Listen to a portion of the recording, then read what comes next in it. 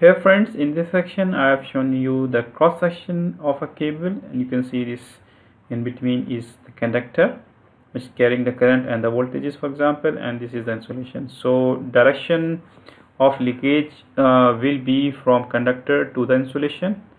So the current leakage current is flowing from this conductor, which is at higher potential, towards the ground basically. And here the small r you are seeing is basically showing the resistance of the conductor, and the big R is basically showing the insulation resistance.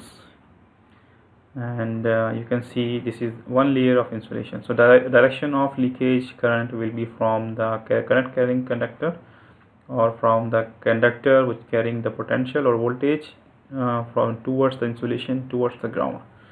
So this is the direction of leakage current. Thank you very much.